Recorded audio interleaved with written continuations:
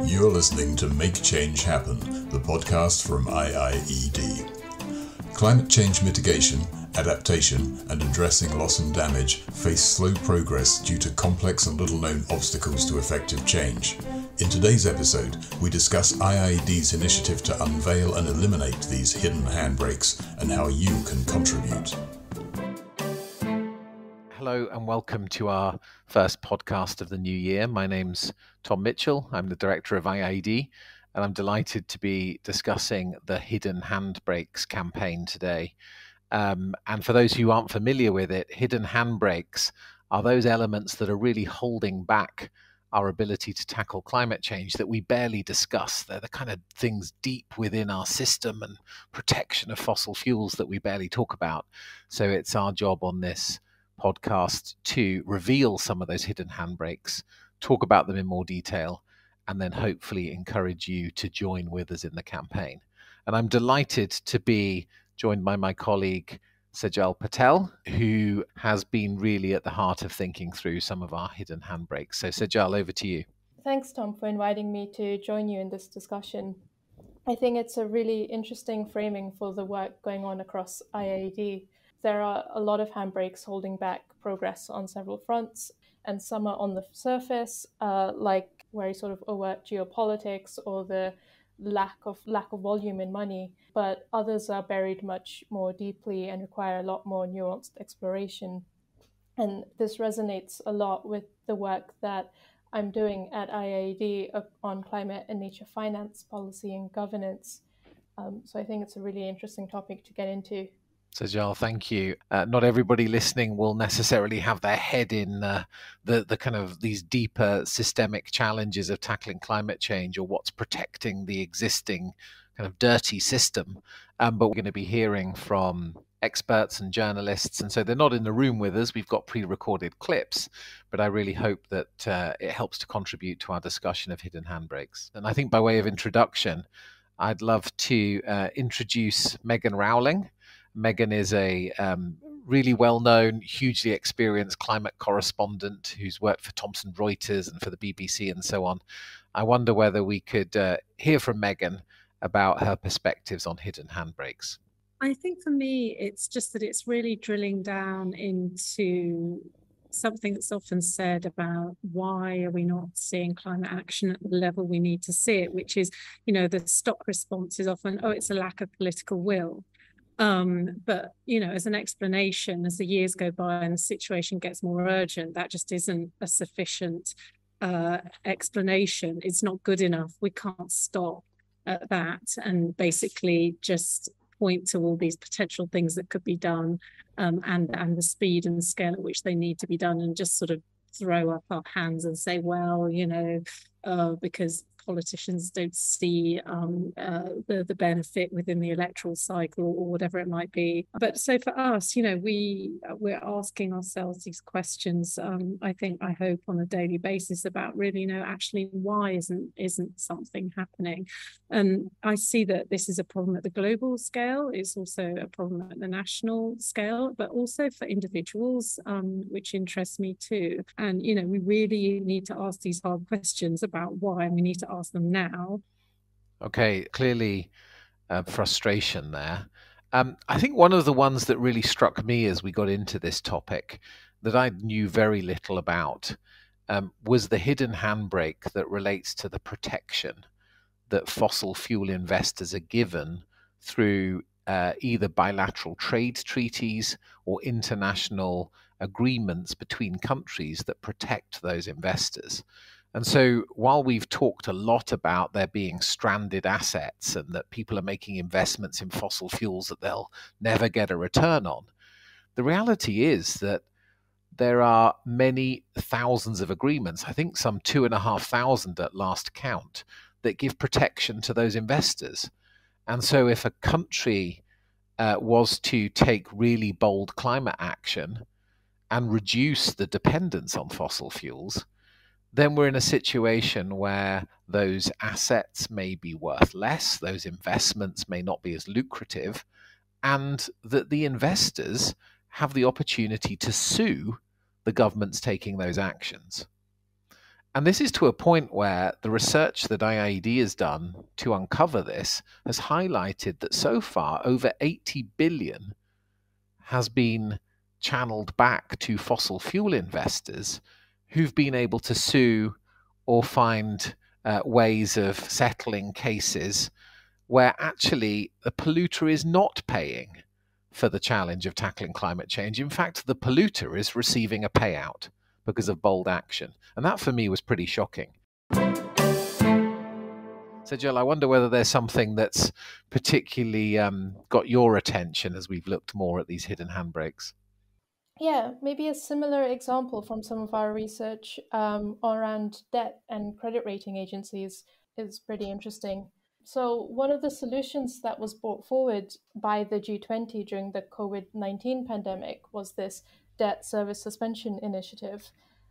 Through this initiative, countries could opt in to temporarily suspending the payments that they would make to service the debts that they owed to other governments. This would mean that the funds in the public budgets for those countries could then instead be redirected to health and other pandemic priorities. Of the 73 developing countries that were eligible to opt in, only 48 did. So, we thought it was interesting to look at what influenced whether a country opted into this scheme or not. And one of the barriers for some countries we found through the research was that they didn't want their credit ratings to go down, to be affected by basically being part of the scheme. So we see that lower income countries already have a hard time accessing the global financial markets, partly because these countries have highly vulnerable systems, and so they already have quite low credit scores. So many countries are already very hesitant to do anything that will further deteriorate their rating. Then you follow this thread to look more closely at credit rating agencies and what their role is exactly. Since we're now in the situation where the global financial system has disincentives built in for countries to undertake this kind of debt management, but the credit ratings have been built as a tool for investors to measure the reliability of their investments. So now we have this clash in objectives from different sectors, and that's causing quite big challenges. Well, and I suppose that even flows on further, doesn't it, to issues where I think we see in some of the countries that we work in that when it comes to lending money from local banks, because of the impact of that cost of capital, you're seeing, 30% interest rates on any loans, and it makes it incredibly difficult then to finance any projects, renewable energy projects, for example. And what you're saying, Sejal, is that we've got credit rating agencies, many of which are based in London, for example, or in big financial centres, often sit in judgment, essentially, of the conditions in different parts of Africa, for example, without ever really understanding the nature of the challenges. And so I think it's another one of those cases where we see the huge impact of these hidden handbrakes, but actually they're really quite complicated and often really difficult to get to grips with exactly how to change them. But I wonder whether we could turn to David Shukman to give his perspective. David, of course, is a very well-known environmental journalist, was a key figure at the BBC covering climate change, and this is his perspective on hidden handbrakes. I suppose the biggest single obstacle is the behaviour of the oil and gas industries over many years, undermining climate science with denial and doubt. And Lord Debon said the most dangerous organisation in the history of humanity was ExxonMobil.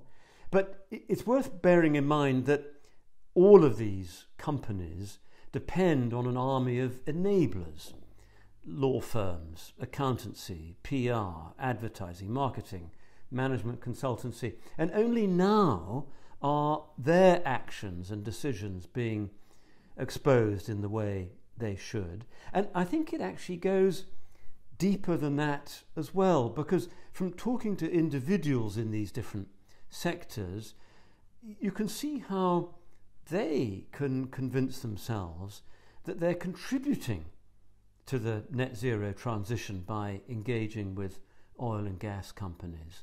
That because they themselves set a net zero target and these companies have a net zero target, somewhere we're all working together. Now, it's better that they are engaged and having this dialogue and using this kind of language. Better that than not. But the risk is that there's a slightly cosy embrace, a lack of questioning, which above all means that no one is saying, are carbon emissions actually being reduced? I think we can all reflect on the fact that at the previous, the most recent climate change conference, COP in Dubai, we saw over 2,500 delegates coming from either fossil fuel companies or as fossil fuel lobbyists, which was way more than the total combined delegations of the 25 least developed countries. So we have a kind of a negotiations playing field that's still heavily stacked towards fossil fuel interests, trying to make sure that progress towards phasing out fossil fuels is blocked in those negotiations. And for me, then, one of the handbrakes, I'm not sure it's so hidden, is that we should be making sure that the influence of those lobbies is very severely limited within the context of trying to tackle this problem. But I think what also, for me, David highlights is that there's a significant enabling environment that goes around those fossil fuel companies and those fossil fuel lobbyists, which spans all of those areas that David highlights. And I'd add one more, in that there are insurers who need to be insuring fossil fuel projects. They need to give the certainty that there is to investors and so on.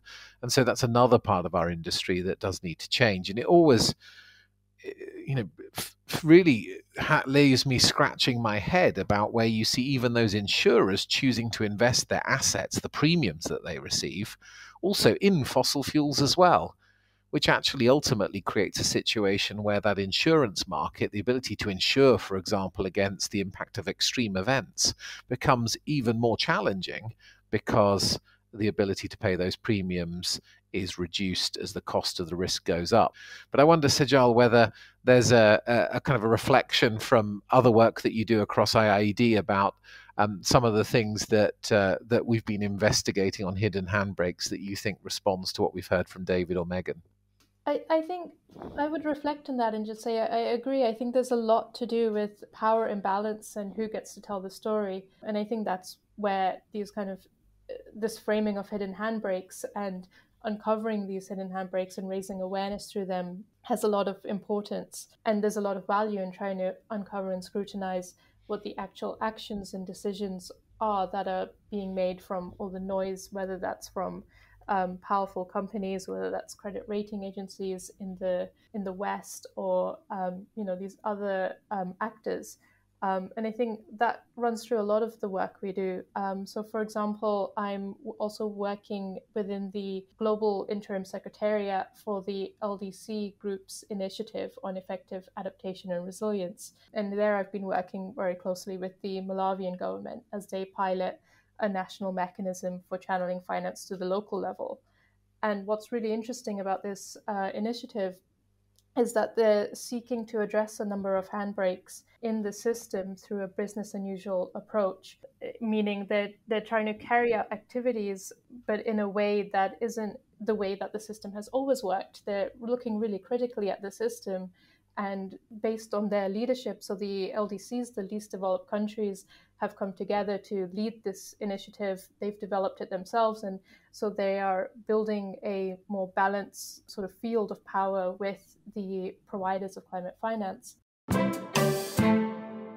Well, I suppose that's also been in response to some of the work and research that we've been doing that was highlighting that even though pledges were being made for climate finance to flow to the poorest countries, that actually when we tracked the money, we found that some of those pledges never happened.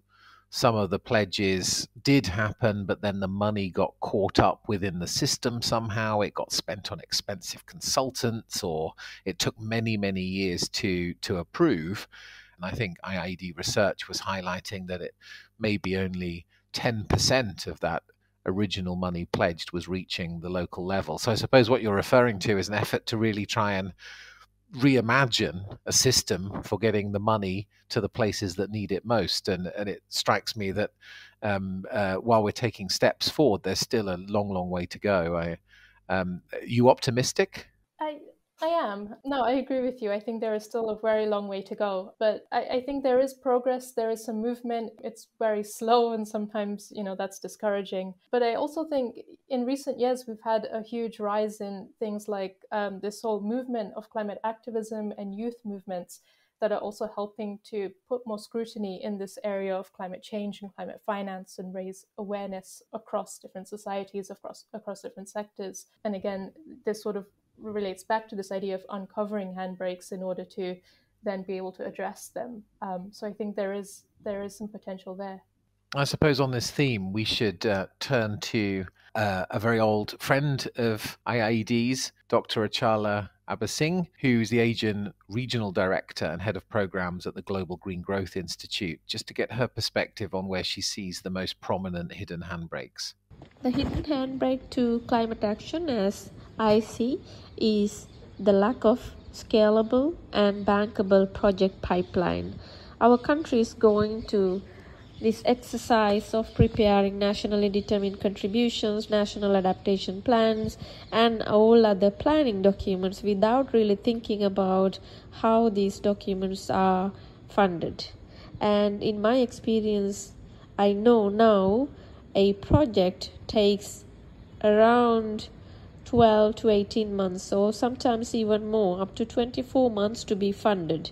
And if you work on your policy document, your planning document, or a strategy document for a long time and then submit it without a pipeline of bankable and scalable projects, then it is going to take even longer time to get the financiers on board.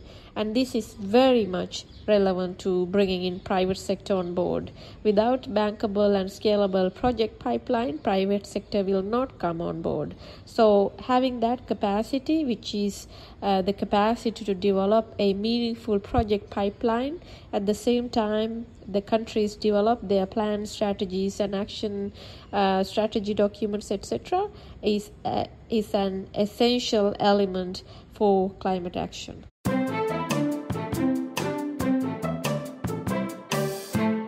What Achala's reflection reminds me of is also that research that IIED had conducted highlighted that those plans for whether it's reducing emissions or tackling the impacts of climate change, many of the deadlines that were set by countries agreeing those deadlines, our research highlighted that more than 59% of those deadlines were missed. So if we've got countries missing the deadlines, we've got a situation that Achala describes where they aren't costed plans. It then takes a long while to design the projects, make sure that they are investable. And then it also is an effort to then find the money.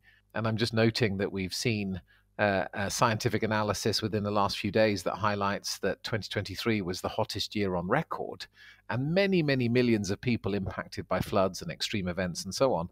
But if we're in a situation where it takes 5, 7, potentially 9 years to be able to have a project that brings relief or acts on those things, it's a really miserable situation. But that's why I think we should be encouraged by the fact that the Dubai COP did agree the setup and first funding tranche of a loss and damage fund, which is intended to make sure that countries on the front line of impacts can get access to money to give them relief far faster.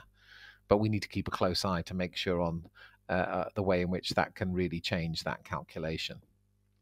I suppose, Sejal, I wonder, from your view, what are you seeing in the countries that you work in terms of that kind of speed of getting money where it matters? And equally, do you see what Achala is saying, that it just simply takes too long to be designing investable and bankable projects? But you have much more hands-on experience than me at the moment. But yeah, what's your perspective from the front line? Yeah, exactly. I think sort of building on you and Achala have talked about building this pipeline of bankable projects. It's a hugely complicated process, and it takes a lot of time, it takes a lot of resources. And one of the things we've looked at in our research is this sort of concept of a missing middle. There's a whole type of finance that is at the moment still largely missing. So this whole missing middle funding is needed to support countries in building out and integrating their plans more deeply into their national systems, to help strengthen local and national institutions and governance mechanisms, to strengthen the sort of institutions that are required for delivery, to test and pilot interventions, all of these sort of activities that help build up bankable projects.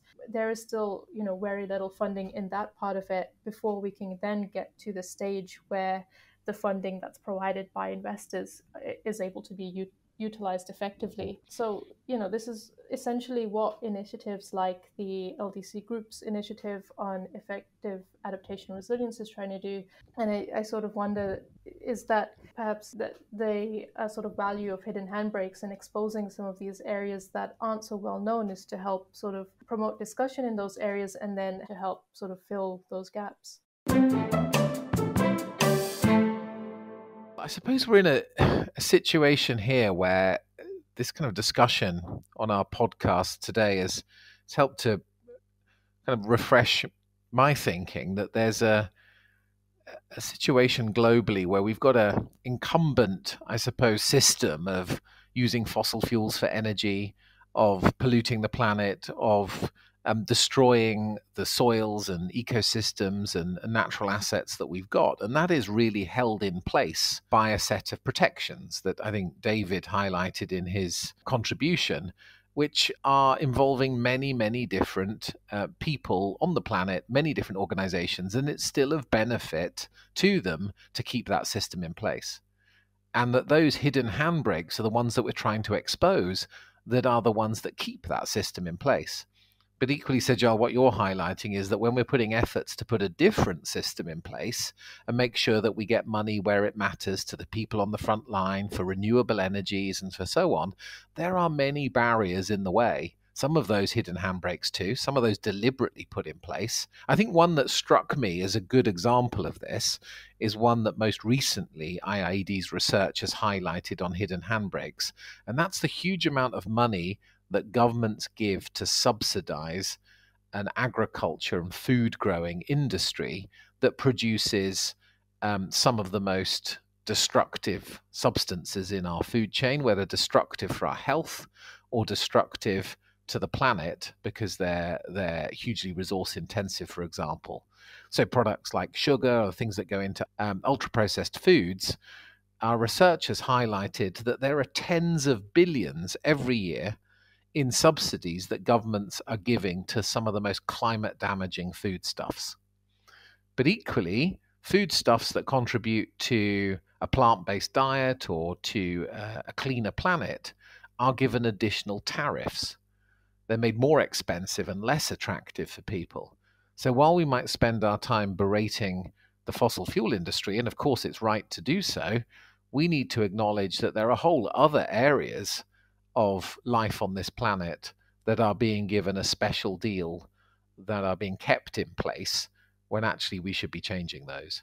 Thanks, Tom. And I think that was a good summary of the discussion. It's been really interesting. And I think we're seeing a lot of this now in recent years of this discussion, for example, of the reforming the global financial institutions and the global financial landscapes. It's great that there's this sort of heightened sense of scrutiny and accountability across a lot of these issues, bringing out a lot of the challenges into the open and really trying to find pathways to where we can, address some of these nuances.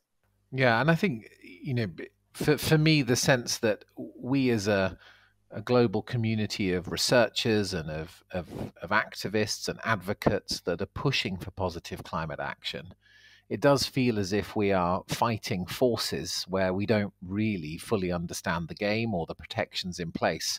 So I wonder with that whether we could invite our listeners to join us in this effort to reveal the hidden handbrakes. We have a platform, we have a website that you can go to. We'd love to hear from you. So search up IIED and find our Hidden Handbrakes platform. And please do get in touch if you'd like to raise and bring visibility to a hidden handbrake or to partner us in the campaign. And would like to thank everybody for listening to Sejal and I. Sejal, it's been a pleasure talking to you. Thank you. Thanks, Tom. Thanks so much for having me on. And thanks everyone for listening. You can share your own hidden handbrake with us and browse and comment on the ones that have already been shared on our website at www.iied.org/hidden-handbrakes. You can find more information about this podcast and our guests at iied.org/podcast, where you can also listen to previous episodes and browse the rest of our website for more information about IIED and our work.